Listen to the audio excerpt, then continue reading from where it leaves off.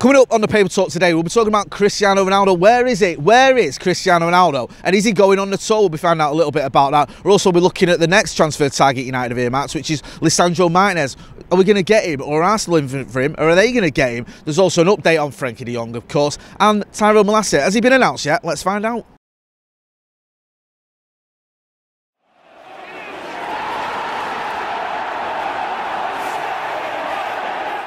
Jay here of Stretford, Paddock. This is the Paper Talk. As you can see, I'm outside Old Trafford and it's just started spitting. It's spitting. Get them in.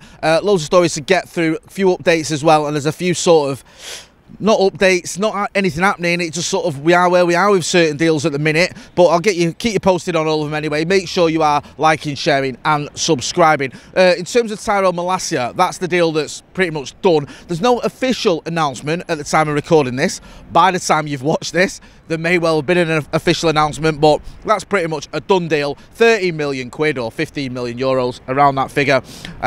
There's a story, I think, in the, well, it's doing the rounds this morning. I think it's in the Star and other papers as well, saying that Robin van Persie was a good influence, a big influence on Tyrell Malacia and his decisions come to Manchester United. There's also reports that he enjoyed his conversation with Eriksen Cristiano Ronaldo. He had a conversation with the manager that sort of convinced him to make the deal. I mean, a bit of a no-brainer, I would say. No disrespect to Leon. Leon came in, didn't pay the money that Feyenoord wanted, and you think for a player like Malacia, 22 years old, around 15 million quid, a move to Old Trafford would suit him. You would expect him to be understudy to Luke Shaw, but you never know. Things can change, things can happen. If he shows us what he's made of in pre-season, then maybe he'll get a chance at that left-back spot. Talking of pre-season, there's a report that United are in the dark as to whether Cristiano Ronaldo is going to be going along on the pre-season tour. There's a few reports, and there's one in The Athletic. I think it's Laurie Whitwell, we've had on the channel a few times, good pal.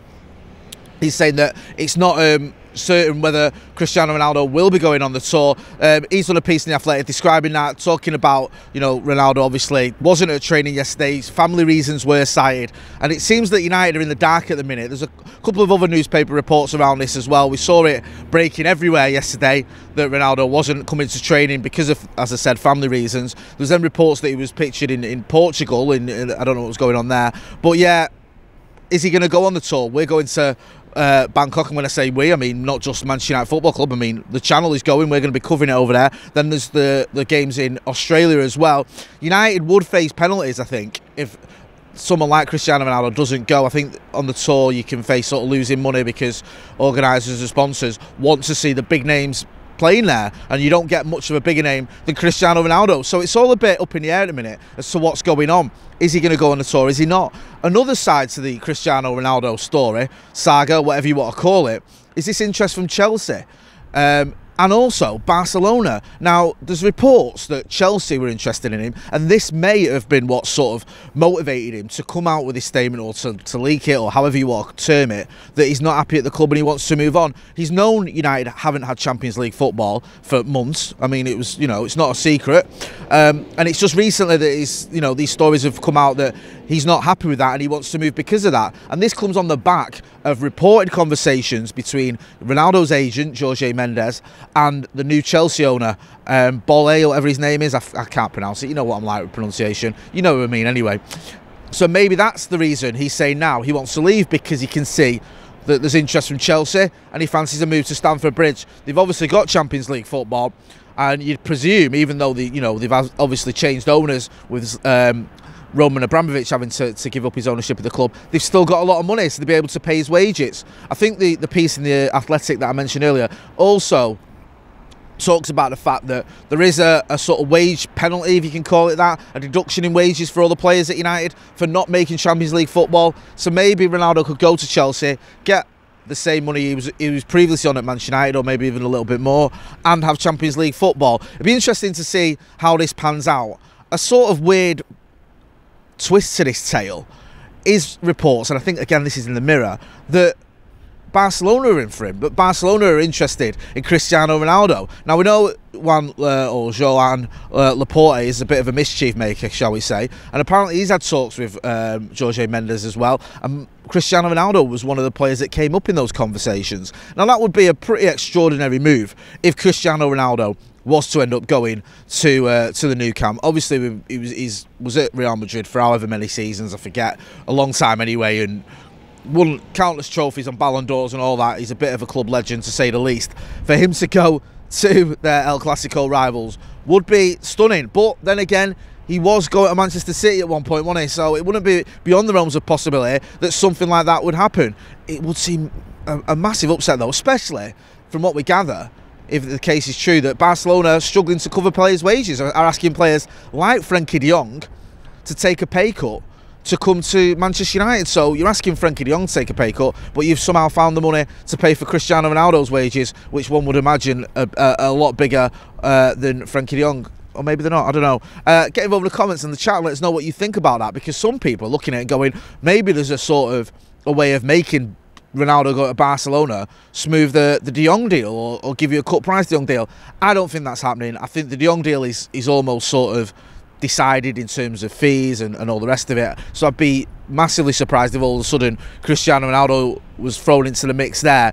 There's also reports that despite Laporte's comments the other day about wanting to keep De Jong, the club aren't too worried. Those involved in the negotiations, again, I think this is coming from The Athletic, aren't too worried about what he said, and they're still confident that they can get Frenkie de Jong. They're not sure, though, that deal will be in place for him to go on the tour.